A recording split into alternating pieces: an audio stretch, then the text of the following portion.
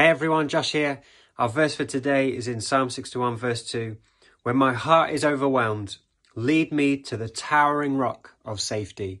Maybe you can relate to David here, when sometimes where it says our heart, maybe our mind just feels really busy. Our will, our ability to make decisions is really grey and hazy, or our feelings are really heavy because we're feeling overwhelmed, because we are giving out more than we're letting in. Maybe we're trying to do too much. We feel like we're being stretched to breaking point, or maybe there's a certain situation that you just feel completely out of control of. We all go through times where we're feeling overwhelmed, but just like David here, he doesn't want to stay in this sense of being overwhelmed, but his response, his default, may it be ours too, to pray, to pause over a moment and say, Holy Spirit, who is helper, that's his primary role. He says, lead me to the towering rock of safety. Holy Spirit, lead us to Jesus.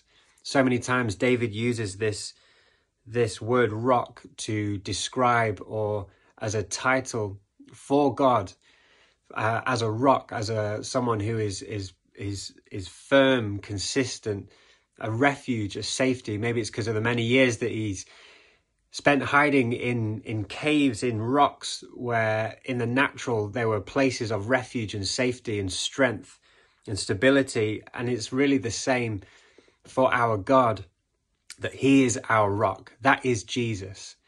And there's an incredible verse, connecting verse really in Hebrews. And really our prayer for today is that in those times where we feel overwhelmed for whatever reason, our response would be to step back from everything that's happened, to lift our heads, to look to the rock who is Jesus, that we'd be led to him. And in Hebrews 4, verse 16, it's talking about this place of rest that we can find, and that Jesus understands our weakness because he's gone through the same testings that we have. So we come to a God, we're being led to this rock, this place of safety, this God that isn't far off and cold, but is compassionate and has empathy because he understands our weaknesses, because he's walked where we've walked. In verse 16 it says this, so let us come boldly to the throne of our gracious God. There we will receive his mercy, and we will find grace to help us when we need it most. We can find grace to help us when we need it most. That sense or feeling of being overwhelmed isn't always a bad thing. Sometimes it's just a reminder that, man, we need God. We can't live these lives by ourselves. But if you're feeling that today, or when you do, again, our encouragement to just step back from it, and we pray, Holy Spirit, lead us to the rock that is safety.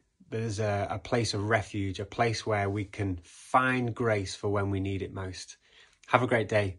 We'll see you soon.